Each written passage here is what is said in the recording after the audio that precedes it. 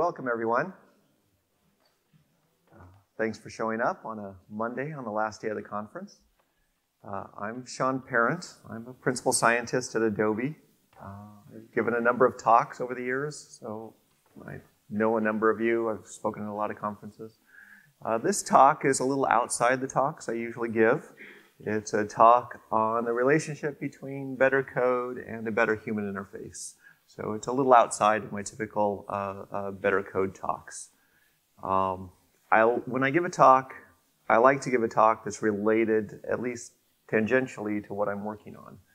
And so Jens asked me to give this talk a year or so ago at Meeting C++, and I gave it there. And human interfaces, user interfaces, are something I spend a lot of time with and that I've spent a lot of time working on. Marshall asked me just before I came on about the artwork, what this actually is, the brush strokes. I'm bringing it up only because every time I give a talk, somebody asks, where do you get your artwork? Well, working at Adobe, we have a collection of templates that branding puts out and updates every 6 months or so. And so whenever I give a talk, I go and I try to just pick one of their templates that's approved, that matches the theme somewhat. So since this is about human interface and design, I thought this was a nice artistic piece to go with this talk. Human interfaces we bump into all the time, and they waste a huge amount of our time. Bad human interfaces do. I don't think we give enough thought about them. Just standing up here before the conference, the little device over here is a timer that I can see. And as it was leading up to the talk, the background went green to let me know that it was pre-talk, and the numbers went red to let me know that I was getting close to the time. Who knows what the problem with that is? Yeah, if I were colorblind, I don't think I would have been able to read it at all, right? I mean, it literally looked like a test you would take to see if you were colorblind. So you bump into these things. When I give a talk at a conference, I also like to open things up for a conversation for the rest of the conference. Since this is not a keynote, I'm not leading off the conference. But maybe this will give you some ideas of things to talk about during the day. So these were talks that I'm not giving for various reasons. Better code design and ethics. Question here, is there a moral imperative to create better designs, better software, better human interfaces? I think it's an interesting topic. The reason why I'm not giving this talk is because today, specifically like at this moment, I think there are much greater moral issues going on in the world. So this would be a little trite. Futures are not monads, or maybe not just monads. Bresenham's algorithm, who knows what Bresenham's algorithm is? Yeah, algorithm for drawing lines. So I've been doing some interesting work with Bresenham algorithms and much faster Bresenham algorithms with no compares and no branches. And I think there's an interesting talk there, interesting history, but I haven't finished the work, so I'm not going to give that talk yet. Old guy reminiscing. My badge that I've been walking around with at the conference is, how old is generic programming? The answer I will give to you all now is 30 years. 30 years ago today, or not today, 30 years ago this year, Dave Masser and Alex Stepanoff published a paper titled Generic Programming. That's where the term generic programming was coined.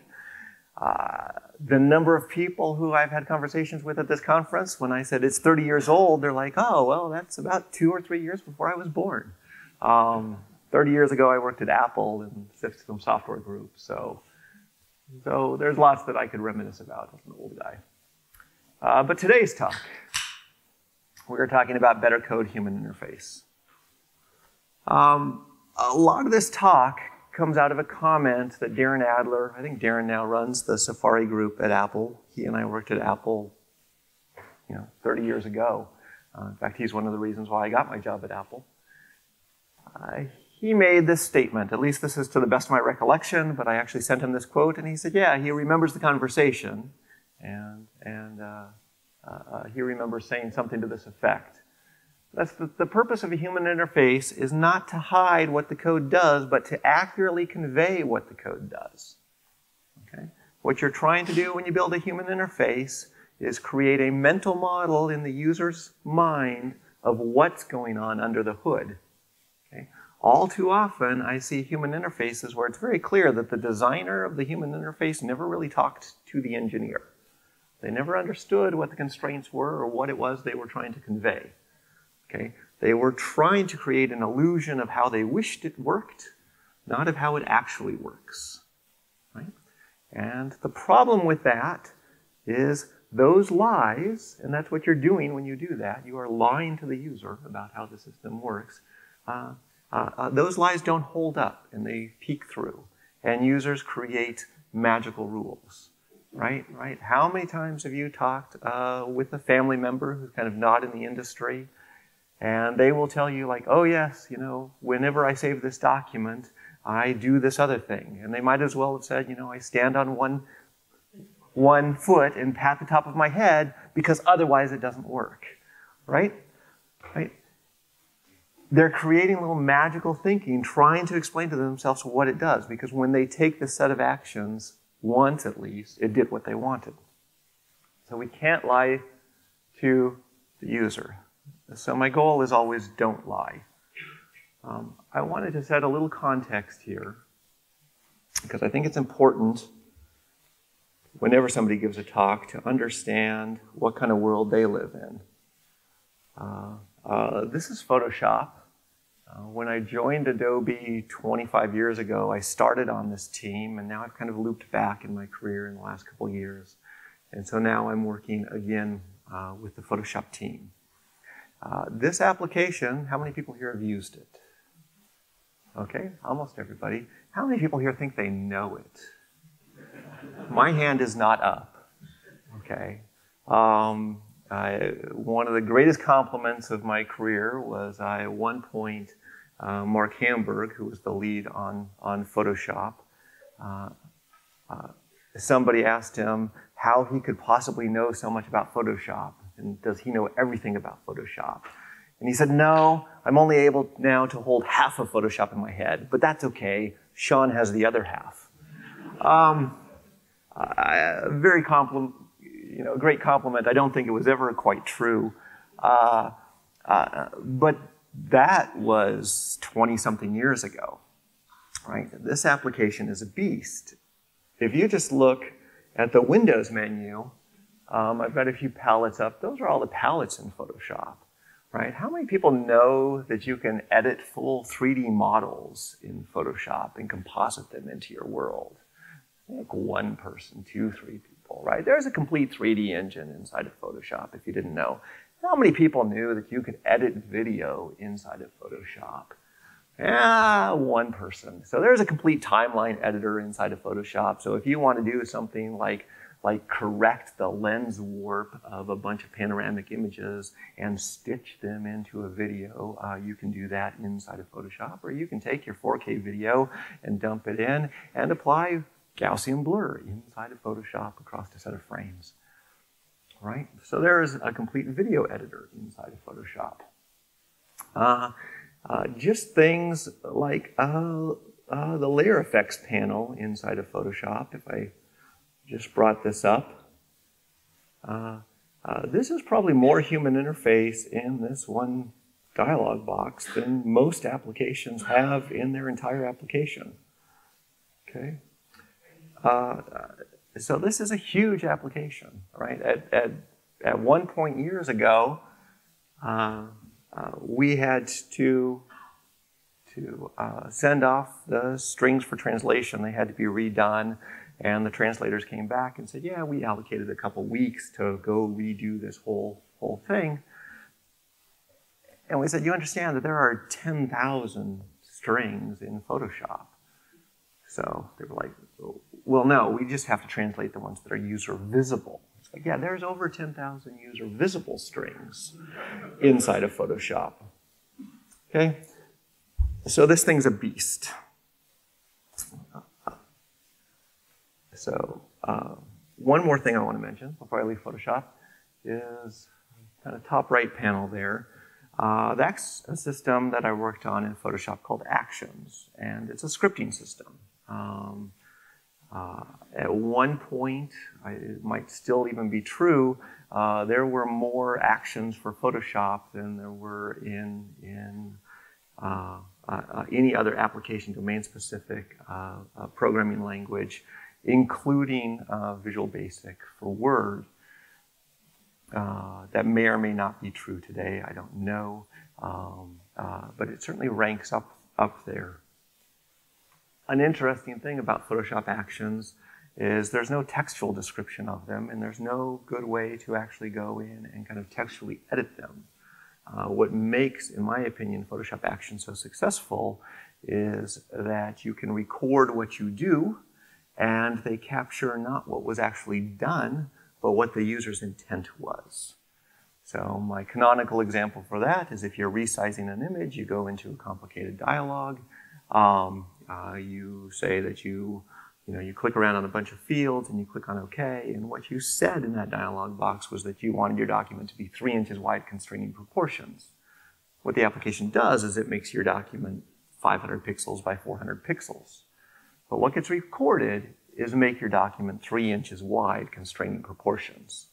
Right? So it has this notion of doing smart recording so that you end up with a script that you can play back on other documents, and it will do what you wanted. Right?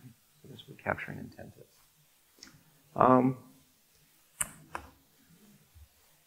So let's go back here.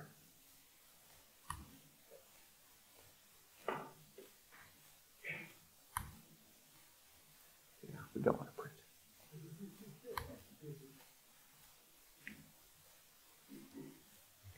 So when I think about user interfaces, I try to put things into what I call the taxonomy of everything. Okay? It's a simple way to break down the world to take a look at it. You've got objects, you've got properties of those objects, you've got collections of objects, you've got operations on those objects, and you've got relationships between objects. Okay? So that's my taxonomy of everything. You can almost describe the entire world. We can describe everything in this room in those terms. Right? The classic way to think about building a human interface is this, model view controller. And this definition is one of the most horribly abused, just MVC, for model view controller. People just redefine it to mean what they want, right? Don't do that. So this is the definition that comes out of design patterns, which also comes directly from the original work on Smalltalk. MVC consists of 3 kinds of objects. The model is the application object. Okay? The view is its screen presentation. Right? The view is what you see. And the controller defines the way the user interface reacts to user input. Okay? So the controller, in some sense, is the keyboard. It's the thing that's feeding events into this system. So the flow of model view controller, some could argue maybe it should be called controller model view, but this is the flow through the system. Right? Now, this is not the definition that you'll find if you look on Apple's website, although after me complaining about this so much, Apple has actually changed their website so that it's got a little footnote that says this is not classic model view controller. This is the definition of what we call model view controller. You'll hear Microsoft say we have model view model, and there's no controller in there whatsoever, and that's abuse, in my opinion. You're taking the same terms and you're redefining them. These are well-established terms, and this is actually a very solid pattern. So how did it get so screwed up? I had a hypothesis several years ago that where model view controller got so screwed up was actually with the Lisa. Right? The Lisa was created by the folks at Xerox PARC who worked on Smalltalk, who understood model view controller, and they went out and they created Lisa. And Lisa does not follow a classic model view controller pattern. And everybody after the Lisa, the Mac team, the Windows team, has copied what was done on the Lisa team. So I went to a member of the original Lisa team, Rudy Sherry, and I asked him, I said, here's my hypothesis. You guys understood what model view controller was, but you weren't working in Smalltalk anymore. You were working in Pascal or Object Pascal. And so you had huge difficulty writing an observer. You couldn't observe your model. Okay? So you lifted parts of the model into the UI. And he said, yeah, oh yeah, exactly. We cut a whole bunch of corners in building it. Right? Right? So here's a case in history where you had people who understood the correct way to do things, okay, who cut a bunch of corners, and then for the next 30 years, it'll probably be 30 plus years soon, the rest of the industry has copied those mistakes and been confused by those mistakes, right? So I'd kind of encourage you all, if you're interested in user interfaces, go back to some of the original Smalltalk work, go back to the old Smalltalk book, and read about how it was done then. I wrote a whole little blog post. There's the link for it. You can find almost everything either off the stlab.cc website or Sean-Parent/stlab. These slides will be available for you later, so you don't have to copy that down, about kind of the history of MVC. So in order to build a UI, we need to build an observable model, right? The model is the application object. And a lot of people think of the model as just being the data, right? But it's not just the data. It's the objects, it's the operations, okay, that you can perform on those objects, and it's the relationship between those objects. And you have to take that whole collection of things and make it observable to the user, right? So controllers end up binding to our operations. A trivial controller is something that just sets a property, okay? Views bind to objects and their properties in order to display them. So a view controller, right, unlike what Apple will tell you, a view controller is a controller widget, something like a checkbox. It's a combination of the controller. It's going to issue events to your model, and a view, and that it's displaying. Okay? It's going to have a little logic in there so that it can interpret, so that the controller side can interpret events based off what it's displaying from the view portion. Okay. So objects. Objects have a set of operations, right? And these should look very familiar. These are the operations that you would kind of have on a regular type. Right? You have some way to construct it. You're going to have a copy constructor of some sort, some way to make a copy. Objects exist within a space. They have a location, therefore I can move an object. Okay? I can delete or destruct an object. Objects have properties. All objects have a location. They have to exist in a space. They have a size. They consume some amount of space. And commonly, they have a name. Okay? We can call them something. Right? And you see this surfaced inside of applications, right? In the terminology that we use. We're going to construct a new layer. How do we do that? We do it with new, which is a very programming term. Okay? I want to create a new layer or a new background from a layer or a new group or a new group from layers. Right?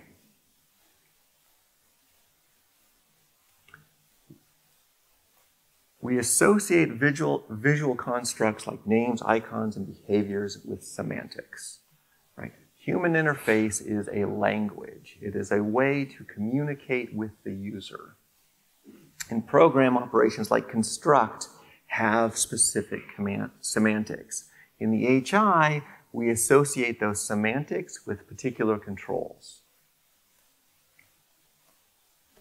Right? This is an old screenshot of Gmail. So why am I putting this up here? Well, in 2009, I left Adobe and I went to work at Google for about a year. And this was the closest to a screenshot that I could find for what Gmail looked like at that time. This actually goes back a little older. But I didn't save a screenshot at that time, so I had to hunt down something that looked the same on the web. So I stole this from the internet. So I'm relatively new at Google. I've got a meeting with members of the Google executive staff, and it's an important meeting. It's the kind of meeting where if you don't show up to the meeting, you should probably just turn in your badge and go home. And I get a phone call for a family emergency. And it's the kind of family emergency where your heart stops. And I have to go to address this family emergency. So before I leave, I want to send off a very quick email to just say, I will not make this meeting. Okay? Just one line, send it to my boss. I will not make this meeting. And I pull up Gmail, and I'm in a total, utter panic. And I say, how do I create a new email? Okay? It wasn't the first time I used Gmail. I'd been using it for a while. Okay? And I pull this up, and I look. New. Where's new? I don't see new. Okay? Well, new is an action. An action is a button. Where's the button to create a new email? Right? There isn't one. And the clock in my head, at least, is ticking. You know, probably seemed like 20 minutes. It was probably just 30 seconds.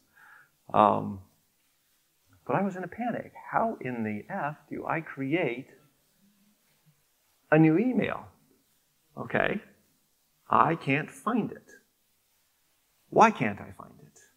Right? Everybody sees it here, right? There's compose mail, but it's a link.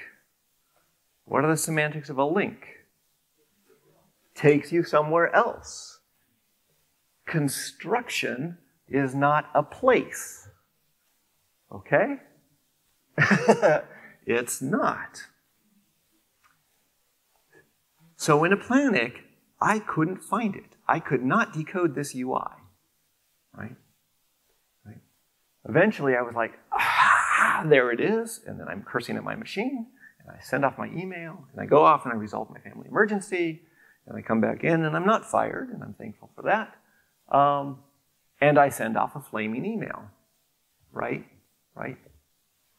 How can anybody create this UI? Right?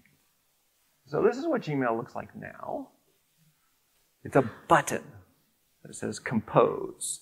I don't know if it's red because of me, but it's been red ever since. Okay. That matters, right? A button is an action. A button does something. I still think it should say like new email there and not just compose, but at least it's not a link anymore. Okay? It is better. So, semantics matter. So collections, right? If we have a collection of objects, we have a set of operations on that collection, right? We can insert items in the collection. We can remove things from the collection. There's a count of items within the collection, right? And there's a whole part relationship between the objects that are in the collection and the collection itself, okay? So large collections pose a problem, right? How do you observe a large collection interactively and allow the user to arrange and filter and browse a large collection, right? This is a very common problem in building human interfaces, right? This is largely the problem of search, right? You go to Google and you search for things, and there's an infinite number of results, and they have to figure out how do we display them to you in a meaningful way, okay, with the things on top, and let you browse through them. So they've kind of done that with a paging interface, so you can flip through pages. Okay. So I like to give out some practical advice here, right? So if you're faced with a large collection of things, a very common thing that you're going to want to do is to be able to give the user a window into that collection, okay, and let them operate just within that window. And you can do that more efficiently than you can within the collection as a whole. Okay? And oftentimes I see user interfaces that don't scale and get very slow when you have a large collection. Who's ever had an application where it's like, oh, well, it worked well with 10 items or 20 items, but you put 1,000 items in there and the user interface just slugs along, right? It feels horrible. Okay? So a very common thing that you might want to do is show the user a range within a collection that's sorted. Right? So our challenge here is we want to sort everything from SF to SL. Okay? So how many people now know their STL algorithms? Okay? How am I going to do that? Where do I start? Nth element, and I heard a partial sort. Okay? So partial sort is part of the answer, but it won't give us this. Nth element is where we're going to start. Okay, so what we want to do is we want to sort in the middle there, okay, as if the entire range were sorted, but we don't care about everything above and below. What's that?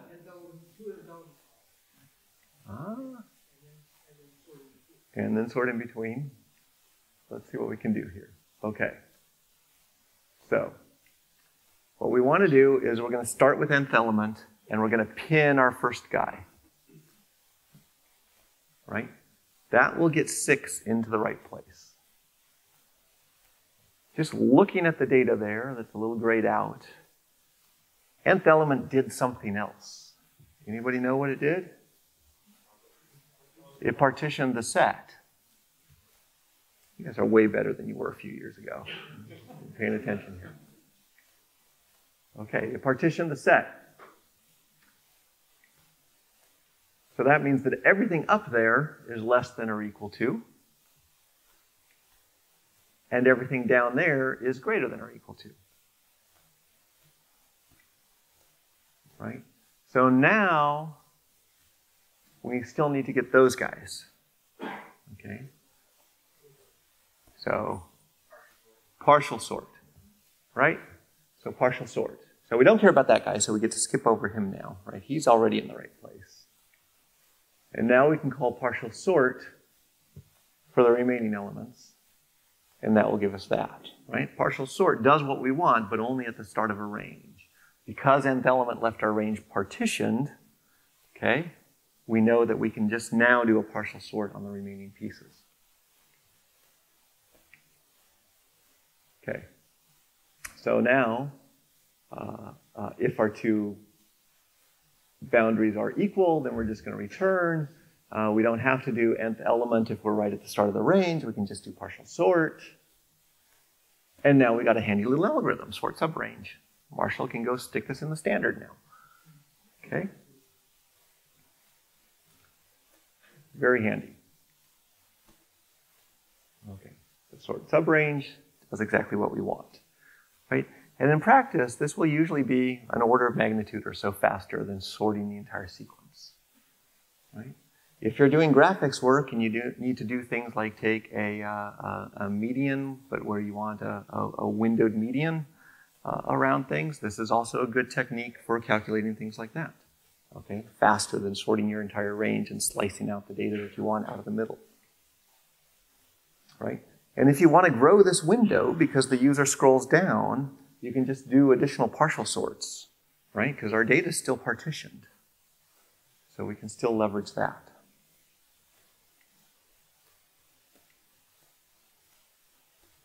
Okay. So operations act on one or more objects. Additional operations to the arguments are bound to the operation as properties. What do I mean by that? If you go into a user interface, typically what you'll see is you pull up some dialogue, right? Or it could be a visual interface, you construct things. So what you're doing there within the dialogue is you are setting a set of properties, but usually those are not properties directly on the document. Those are the arguments to the command that you're going to issue, right? And it doesn't matter if you go in and you're dragging about handles or things like that. What you're doing is you're constructing a command which you're then going to issue to the application. Okay? Operations are represented by buttons, menu items, gestures, tools, right, or direct manipulation. Subject or target of an operation is identified by a selection, right, or by direct manipulation, right? I can go and select a bunch of guys, or I can just go in and pick one guy and do something with it. Common metaphors in human interface. Okay. So selections. Selecting objects within a hierarchy specifies one or more as target paths, right? So you typically build a hierarchy within your application. So you have application, which contains documents, which contains objects within that. Those objects may contain other objects. And going back to the original Macintosh, and even before that to the Lisa, that got surfaced up into the menu, right? So if you look here, on the left side we have Apple. What does that represent? It represents things that you can do to the machine as a whole, okay? And then the Photoshop menu. These are things that apply to the application as a whole.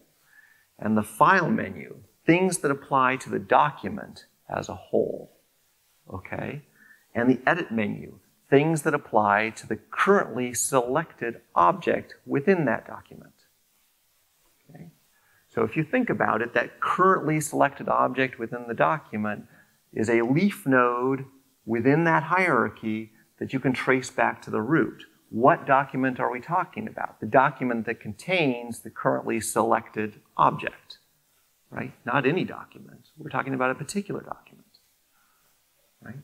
Within the currently selected application on the current machine, right? So that creates a path. So interval sets, Boost has a library called interval sets. The Boost structure is a little complicated. I prefer just encoding interval sets directly within a vector. But nevertheless, an interval set is a good data structure to represent a selection, right? It lets me represent a disjoint collection of objects quite efficiently. You can even create two-dimensional interval sets. For anybody who did early work on a Macintosh, a quick draw region is an example of a two-dimensional interval set. Okay. So in my C++ seasoning talk, in the no-raw loop section, I presented this algorithm, the gather algorithm, right? Marshall Cloud gets credit for the name for this algorithm, okay? And that's what you're doing. You're taking this collection of disjoint selected things and you're dragging them to a particular location within your collection. How many people have seen that talk? So, yeah, most everybody. It's a popular talk, so it's done well. So I'm going to cruise through this kind of fast, right? The way that this breaks down is as two calls to stable partition. So we can do stable partition on the lower half, and we can invert our predicate, and we can do stable partition on the upper half, okay? And that gives us the gather function, okay? So next time you're frustrated in an application because you can't create a disjoint selection and drag things to one place, you can point them to my talk and say, please go watch Sean's talk and fix your application. So it drives me nuts. So that's that. But I don't want to talk directly about that, right? It also returns the 2 points. What I really want to talk about is stable partition. Okay? Why do I want to talk about stable partition? So that's stable partition. Who here knows how to write stable partition? Anybody? Ah, you get to learn how to write stable partition. Okay. So for most algorithms, they fall into one or two categories, right?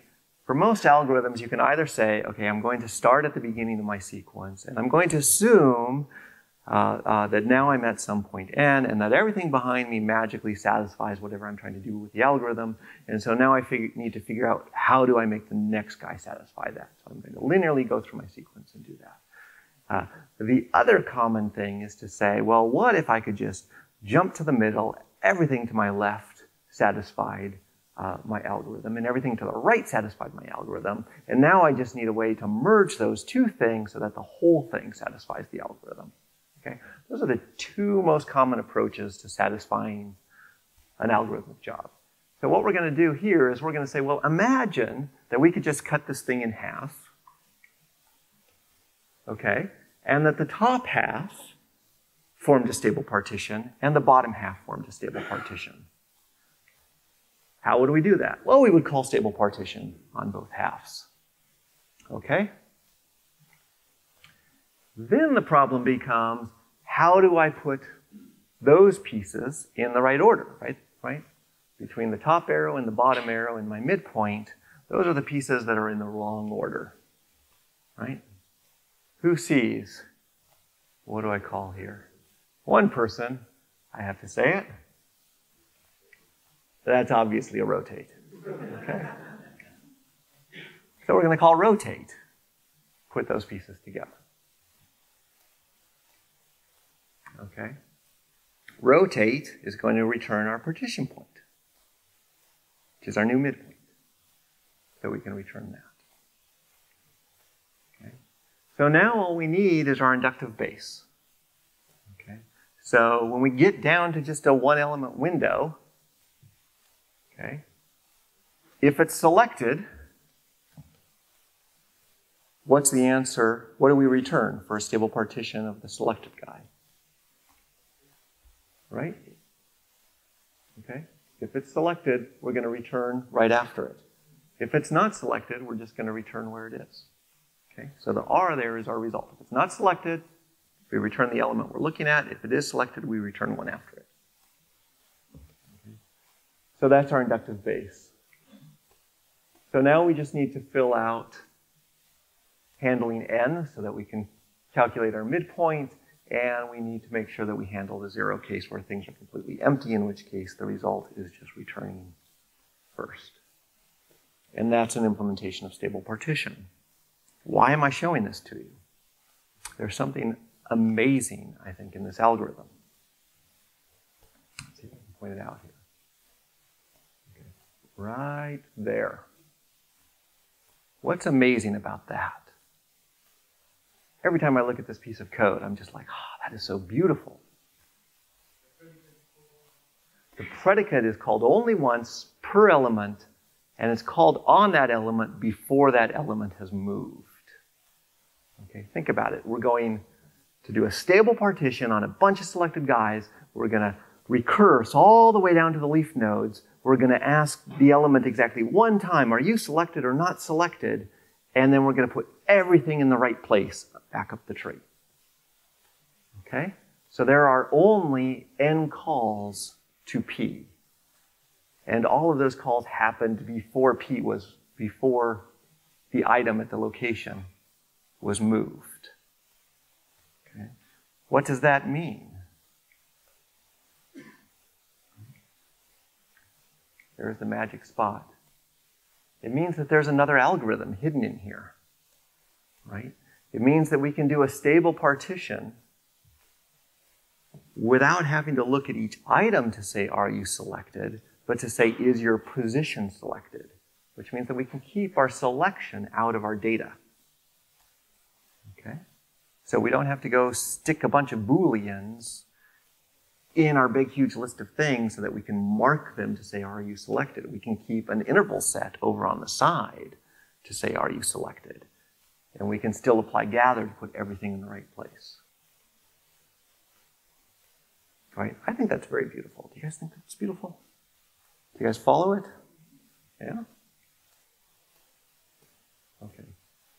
So we can do something like this, right? We can have our interval set that represents our selection. The user modifies it a bunch, and then we can say gather position and put everything into the right place.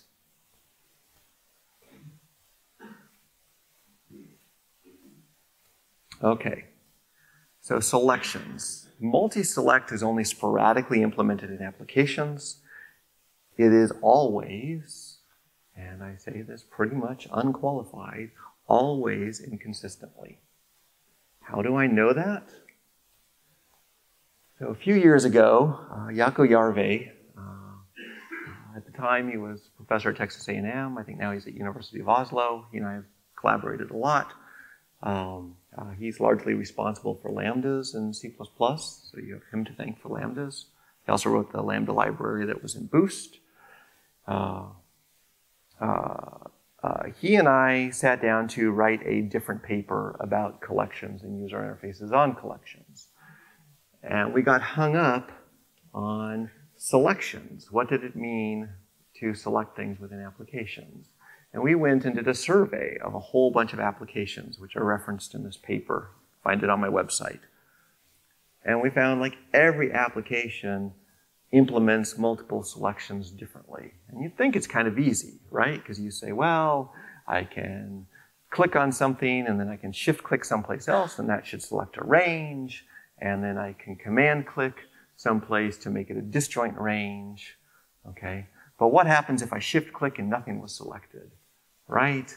Or what happens if I command click on something that was already selected? Or the range that I'm shift clicking across had things that were selected within that range. Every application implements those differently, right? Call it an artifact of implementation. The problem with that is it both means that there's no central design for it. There's nothing that a user can rely upon when a user is building selections. Okay? So users find it very confusing and users don't trust the system. Okay? It also means that nobody's written a good generic piece of code on that. So Jaco and I ended up not writing the paper we intended to write. We just wrote a paper on selections and kind of a common vocabulary for how you would construct selections. Okay, so it's a bit of a mathematical paper, but it's also a universal form for talking about selections, whether you're selecting things within a sequence or objects within an arbitrary space. It scales to n dimensions, right? So it's a nice little piece of work. So if you're implementing an application where you have collections of things and you need to select them, I'd recommend reading the paper. That brings us to relationships, right? So a relationship is the way that two entities are connected. Relationships within software are unavoidable. Relationships come up a lot in my talks. I would say the problem with computer scientists are that we're bad at relationships, right? That's a joke. So a structure is formed by connected relationships. That's what a mathematical structure is a set of connected relationships. And architecture is the art and design of designing structures. That's the definition of architecture, right? The reason why some of us are called software architects is because we're the people who are worried about the relationships of how the software is put together, and it's our responsibility to design those structures. Right? I find a lot of software architects with that in their title who can't give me a definition of what software architecture is. But that's what software architecture is. Okay? It's designing the structure of relationships, how the components within your software connect. Okay? A relationship always implies a corresponding predicate that tests if the pair are in the relationship or not. Right? So you can be in a relationship. I happen to know that Marshall is married. So Marshall is married to his wife, and so there's a corresponding predicate that I can ask, is Marshall married? Right? Very simple. Within an HI, relationships can be very challenging to represent and to convey to the user. So look at this picture for a moment. So this was my hotel room when I gave this talk in Berlin. It's not quite as bad as the picture would make you think to begin with there. You're looking at the shower, okay, and the toilet. What you can't quite see is there is a clear plane of glass right between the two. There's no mirrors in this picture. Okay? This just struck me as funny. All right?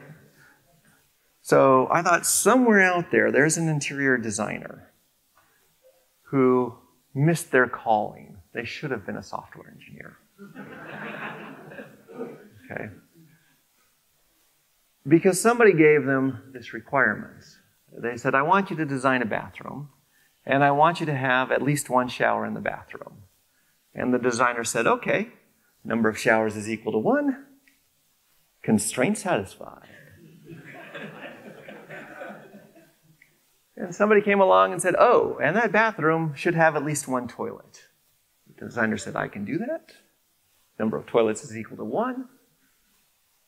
Constraint satisfied. And so the owner of the hotel came back and said, and this bathroom should provide some privacy. They said, privacy should be greater than or equal to 0. Privacy is equal to 0. Constraint satisfied.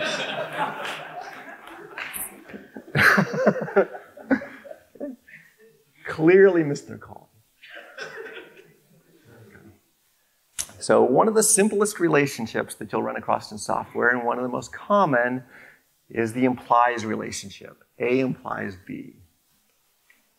Okay, how common is this? Well, I just pulled up the manual for Clang and searched for the word implies or implied, and this is the number of cases where it occurs, right?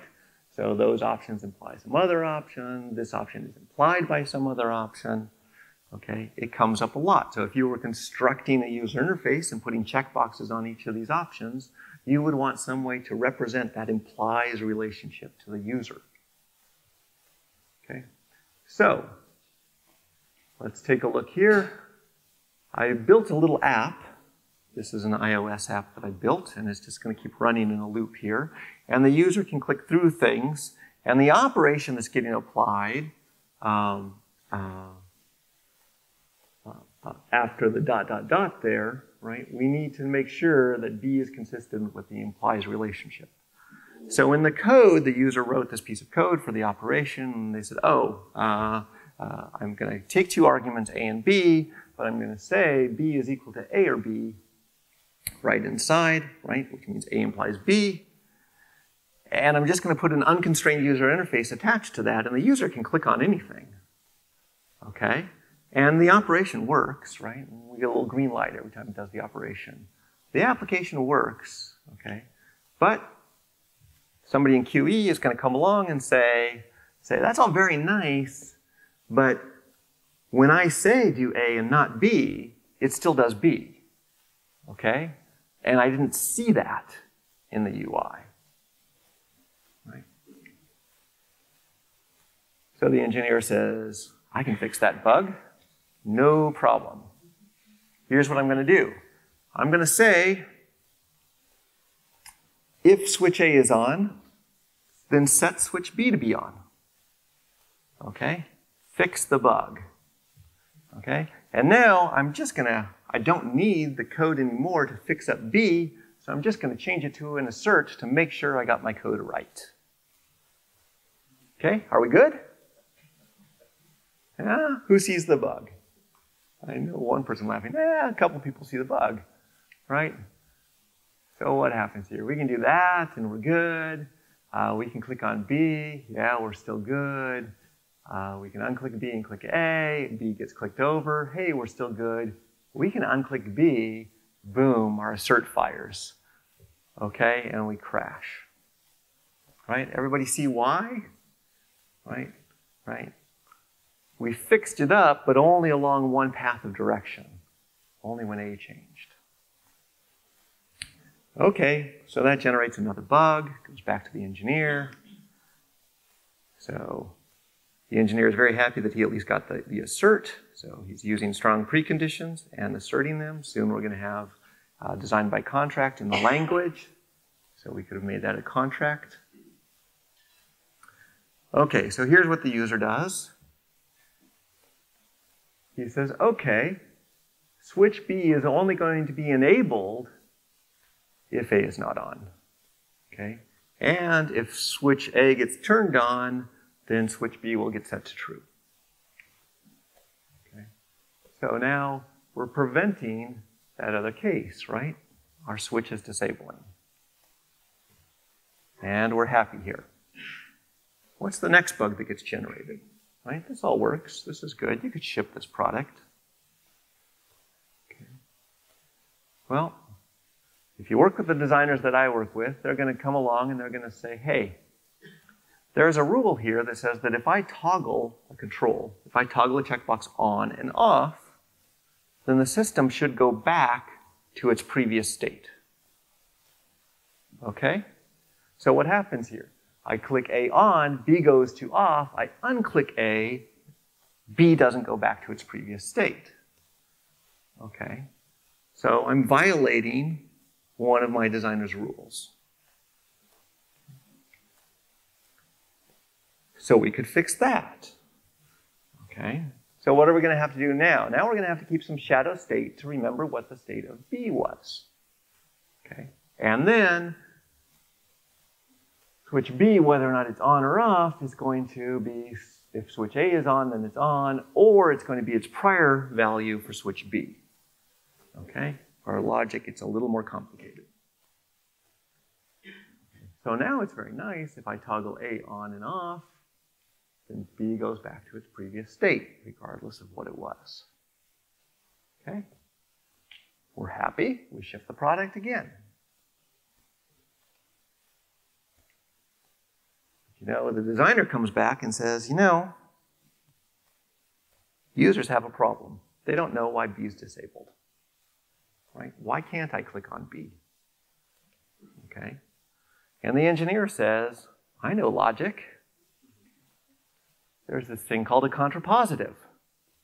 Okay? Which means that if A implies B, then not B implies not A. So how about if we express that in the code? Okay? So not B implies not A. Okay? And I know that my toggle should always go back in the right position. So now I'm going to keep memory on A and B, and I'm going to express both of those relationships, and I'm going to put that together, and this is the UI that I'm going to build. Now you can kind of watch this for a minute as it's clicking through a bunch of states here. What the hell? Right? Right? Try to predict what's going to happen. Okay. This is completely correct. My operation always succeeds. I'm obeying my rule that says when I click on this, it toggles the user interface. It clicks back and forth. I don't have to explain to my user why my thing is disabled because it's always enabled. I can click anywhere at any time and something unexpected and magical will happen. And I'm standing on one foot and I'm patting myself on the head. Okay? Okay. So we can say, okay, the memory was too much. We'll go back to contrapositive, but we'll take out the memory and we'll do that. And we have another user interface, and it works. People are somewhat happy again, and we'll ship this one again. Okay, so now we've shipped 3 versions of this. We've rejected 3 versions. Only one of those 3 versions was buggy. We have 6 versions of this code. We had 2 checkboxes. We have now spent days and days and days arguing about the behavior of this. Okay? And we will do it again the next time we have a relationship of A implies B. Okay? Because we never defined what the rule was. What's the correct answer? Of the 3 that we shipped, what's the correct answer? I don't know. Okay? So we'll have this argument every single time. While I was putting together these slides, I was going to say another operation would be that we could do it unconstrained here. And that looks like that. Completely unconstrained, but with the disabling operations.